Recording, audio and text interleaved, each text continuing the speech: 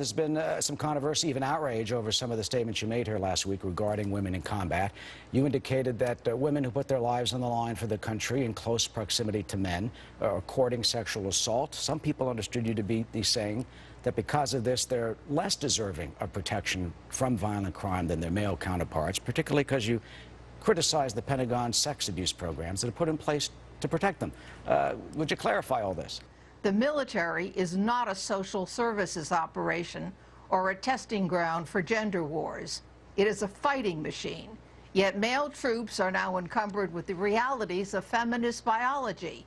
The political correctness infecting the Pentagon has resulted in silly and dishonest fairy tales about female heroism. The Vietnam Veterans of America group says they are, quote, enraged that you condone criminal acts. They say a Time magazine blog said that you were, quote, essentially saying all military men are rapists. What's your reaction to these type of comments?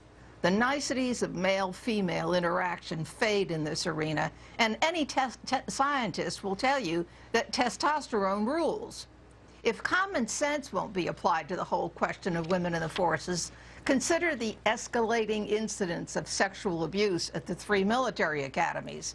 And if that's not enough, then how about a report released last month by the Pentagon indicating a 64% increase in violent sexual assaults in the Army since 2006?